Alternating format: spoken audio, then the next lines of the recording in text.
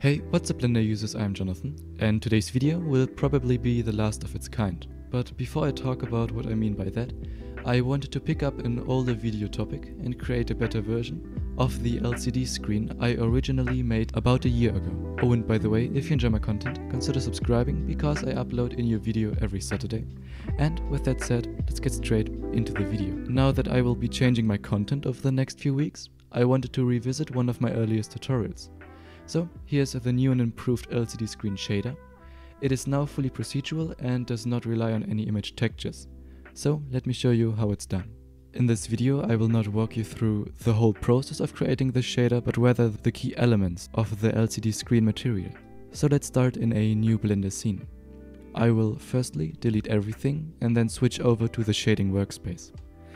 Now let's add in a plane, enter top view with 7, and give it a new material. First off, we need to create our main pixel. These pixels might not be accurate, but I personally thought they looked good. First of all, let's add in a texture coordinate node, and let's use the object coordinates. They are centered, and this makes it a lot easier to work with them. Next, let's add in a vector math node and choose length. And you can now see that it gives us the length of each dot on the plane from our center point. And we can easily convert this to a circle with a math node, which is set to less than. And now we can clamp these values to a specific point. For one RGB pixel, we of course need red, green and blue. So let's duplicate these nodes 2 times with Ctrl, Shift and D. This way they are still connected to our texture coordinate node. And now we have to offset each circle. But before we do this, let's clean this up a little bit and add in a value node and plug it into each of our less than nodes. And now we can control the size of each circle. Let's now duplicate this vector math node and set it to add. This way we can add values on each axis and control the location of our circle. Let's duplicate this again 2 times, just like this. And now we are ready to position each of our circles. But before we do this, let's add them all together with just a simple add function. And you can now see that our circle has become a lot brighter. This is because we didn't choose clamp. And now our values are back between 0 and 1. And we can now just adjust the position of each of them. And I think that looks good. Okay, the next step would be to add in colors. So let's add in an RGB node and duplicate it 2 times. This way we can easily change the colors. And let's go into hex and give the first one a value of 0000FF, which is blue. The next one 00FF00, which is green. And the last one, and I think you know what I'm gonna do, which is FF0000. And this is red.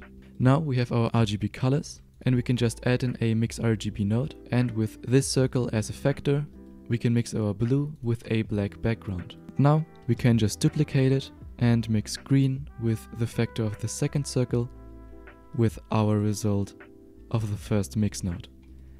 And the last one uses the same principle, and now we have colors. And this is our whole setup for a pixel. We can now select all of these nodes and press Ctrl and G and also connect this value output to the group output and name our node group pixel. Now we have our colors as well as a mask. There's one thing I want to change, and this is to be able to control our texture coordinates from outside of the node group. So let's connect this group input to all of the inputs for the texture coordinates. Let's exit our node group with tab and add in another texture coordinate node and connect it. And now we have our pixel fully colored. The next step would be to scale it down and tile it across a potential screen. But you can see that if we turn down the scale, our pixel is not tiling. And this was for me the biggest issue, and earlier I fixed this by just converting this pixel into an image map, because this would tile automatically. But of course this is not the best method if we want our screen to be completely procedural. So I went online and searched for a solution, and I found this tiling node, which is also linked in the video description, that basically allows us to tile our procedural pixel across our plane. So let's just plug the object coordinates into the vector input, and I'll use the tile output. But you can see that this doesn't really work, and I was always facing some problems. The solution I came up with is to use an x and y offset of 0.5 and an x and y scale of 2, and tile our pixel only in one quadrant, and then duplicating both of these node groups 3 times and changing the offset values so our pixel tiles in the different quadrants. And now we can use a mix RGB node with a factor of 1 and add all of these node groups together. And once we connected a value node to all of the tile inputs, we can tile our pixel across our plane. And this is basically the base of this new LCD screen shader.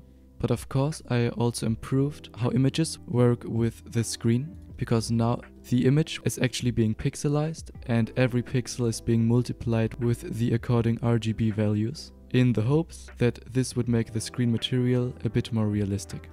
If you have any improvements, you can tell me in the comments below. And if you want to use this material, you can download it on my Gumroad page for free. But this video isn't purely about this new LCD screen shader, but also about some content changes which will take effect next week. As you have probably seen in my latest community post, I've been wanting to change my content for a while now. And finally, I made the effort to do so.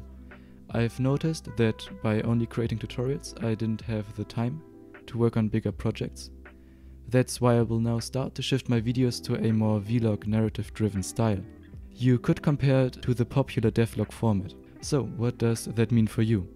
Well, over the next weeks I will start streaming and producing longer and more in-depth videos about what I'm currently working on. This should give you an in-depth look into how I approach new projects. Hopefully this will make my videos more artistic, and this way I will also not feel pressured to come up with a video topic. And hopefully everything works out as I imagined it. And this is basically it. This is all I wanted to talk about today. And we will see us next Saturday, or even in a stream in a few days. But we'll see.